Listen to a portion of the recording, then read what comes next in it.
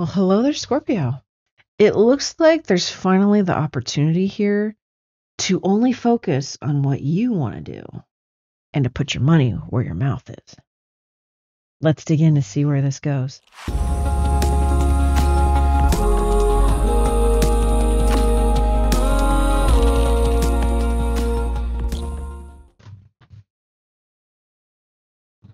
Hello, everyone. Welcome in. This is a Scorpio Tarot reading. It is a general reading, usually between two energies. Let's dig in to see what sort of theme we have for you today. If you are interested in the extended, there is a link to it in the description box below. Okay.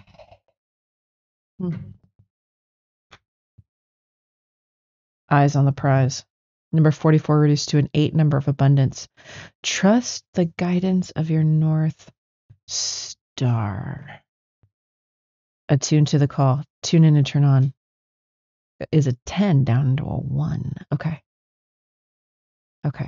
This is telling me if you're focusing on the right things, this is the things that you are actually guided to focus on. This can actually be a very abundant cycle in store for you. Okay. Not allowing, this feels like a Scorpio that in the past that you provided so much for others, it actually took your focus away from the things that you really wanted to pay attention to the most. Okay. This is calling you to focus on the things that you know are correct for you. Regardless of the needs of others, Scorpio needs to put Scorpio first. Because that's whose life you're living, right? Okay. And sticking with it is the key. The not faltering on the delivery. Show me what's going on with Scorpio, please. Show me what's going on with Scorpio, please.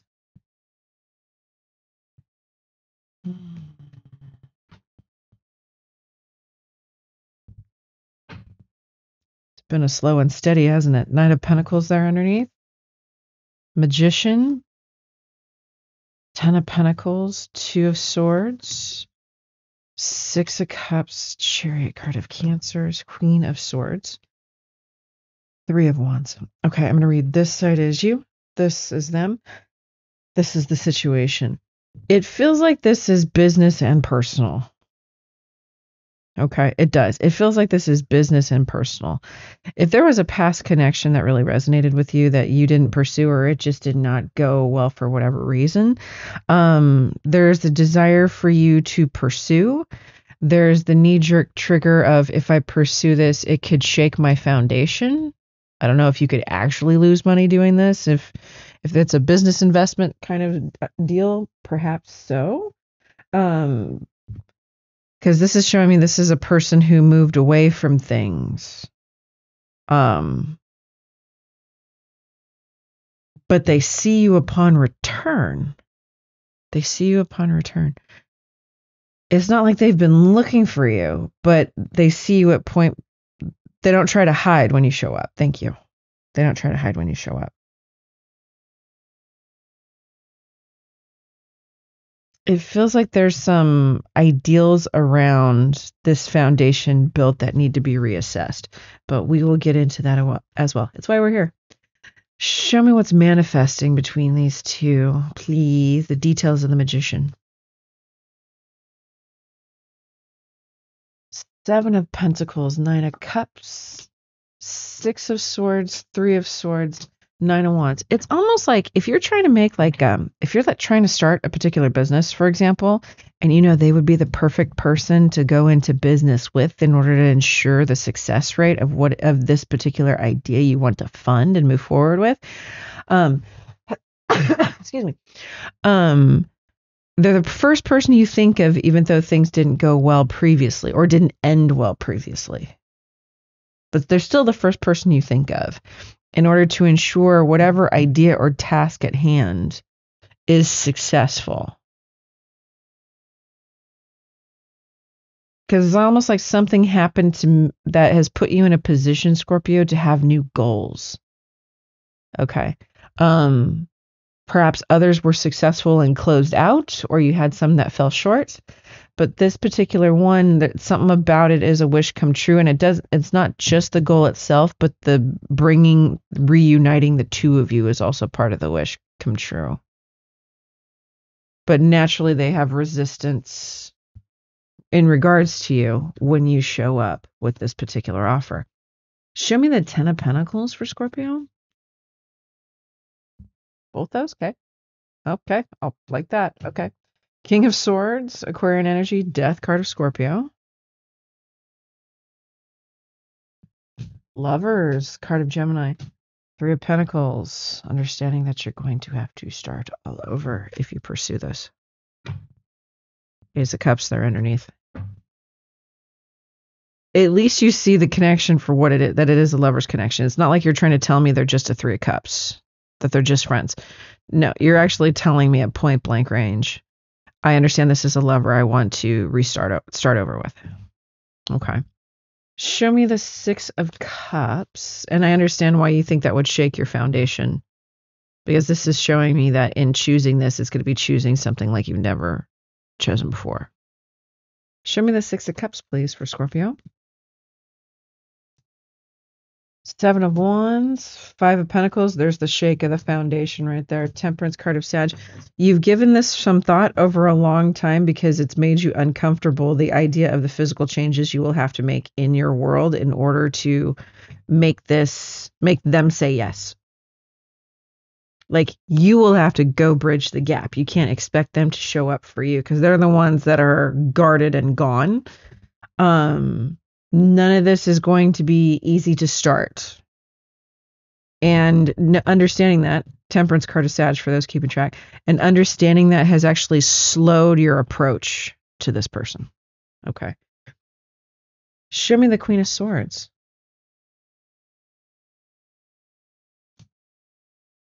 Knight of Cups. Knight of Wands. King of Cups, there you are. Hierophant. Scorpio. Taurus energy. Well, you understand what it is you got to lead with, not with the fire, but with the water. And when it's very, very clear on what the plan is, then you will give yourself permission to execute said plan in reestablishing connection with this person. Okay. Very well thought out, very methodical. I get it. And it's just ensuring that, like, a lot of time has passed. This hasn't been something that only happened a week ago. A lot of time has passed here. Let's get into this person and start with the Two of Swords.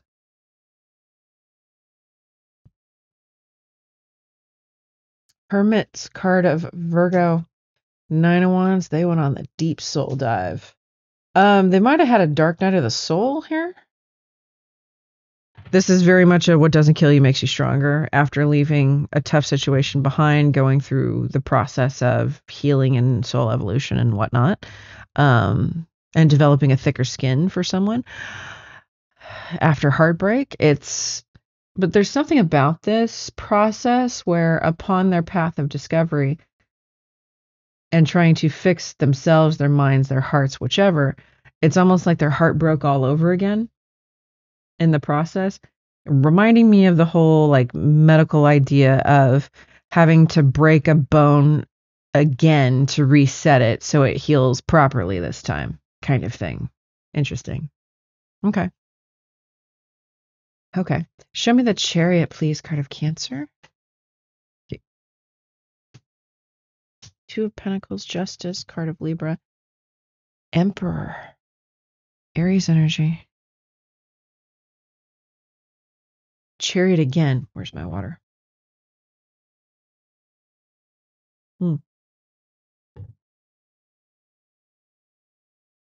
There is a skepticism because this is showing me that the two of you would have to venture to meet each other. Drive, fly, whichever. Them going back and forth on is Scorpio the same or have they changed? Because that's what they gather from weighing and measuring if it's worth making any kind of effort in your direction. Once communication starts over. Show me the Three of Wands, please, for them. Nine of Swords, Death card of Scorpio, Star. This person knows that before you were Aquarius, Taurus energy. For those of you keeping track, there you are again on the bottom, King of Cups, another Scorpio energy. They know that you were some form of soul bond that was meant to teach them lessons and whatnot. They don't want to have to repeat any lessons. They don't want this to be like, is this the universe checking my temperature to make sure that I've gotten over the past before they give me someone new? Kind of thing. Which does happen. It does happen.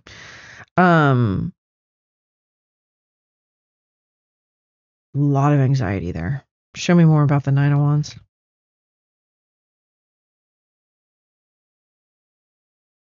This person can't just act like what happened before didn't happen. They're showing me that it came to a point where there was judgment call on the universe when this started hitting a point of toxicity that was being held on to too tightly. Okay. Capricorn energy, for those keeping track with the devil there. This person doesn't want to have to get rid of this again. Okay. So it's what's Scorpio going to come with? What's Scorpio going to come with? Six of Cups, Judgment, Four of Wands. Cups, Two of Swords. You're going to give them something. You might even buy a house, building something. The word building keeps coming up. Upon reconnection, there's like, you know that you're going to have to make some sort of grand gesture in order to set the tone so they won't scare away. Okay. This feels like an apology of, I'm sorry, I didn't act like I saw you correctly before. And then there's the act of sharing one's abundance long term. You're basically putting your money where your mouth is. And given the importance you've put on this Ten of Pentacles, which has come up again, the loss of the Ten of Pentacles, it's not that you can't make it up. You're Scorpio, of course you can. But something how you associate with this, it's almost like how Taurus associates with their pentacles, with their physical world, their money and investments. It's not the loss of the pentacles that's the problem. It's almost like a loss of all the effort that was put into it to create it in the first place, just for it to be lost or mishandled, misused, etc. So it's really understanding your attachment of your energy in the thing you have generated. That's the part that you don't want to lose or be frivolous with. But here with this person, you're putting your money where your mouth is. You're like, I remember this went well in some kind of way, especially if you were coworkers. This went well in some kind of way previously. And now I want to step up and fully support instead of rarely show up for this particular connection, because I think we would work well together. I think we would be well together, etc., etc. How does Scorpio feel about this person? Keith? You wish you knew where they were? And they're not sure if you're single. And you're not sure if they're single, and you still know that they're your lover. There you are. You want to say something and you want to apologize. Five of Cups, Page of Cups. I'm really effing sorry is what that means.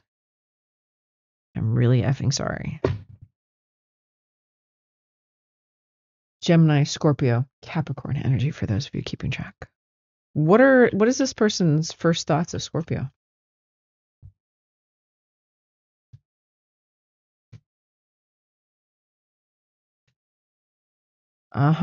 They associate you with the type of person that gives very little for a situation but expects the world in return until things go to shit.